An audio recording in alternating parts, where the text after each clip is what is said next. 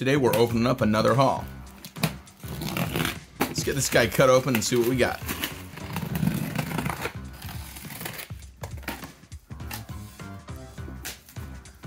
Let's get our first box here. You can already tell what it is through the plastic wrapper. These are the Sachs Mars Yard. I've got mine in a size 11.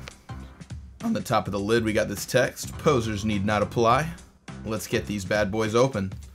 We've got a brand new pair of the Mars Yard 2.0s.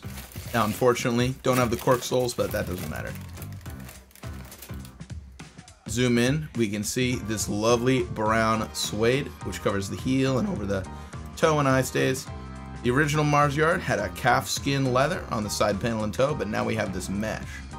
We got these rope laces on the front, and we have these loops on the back of the heel and the tongue for you to just slip them on.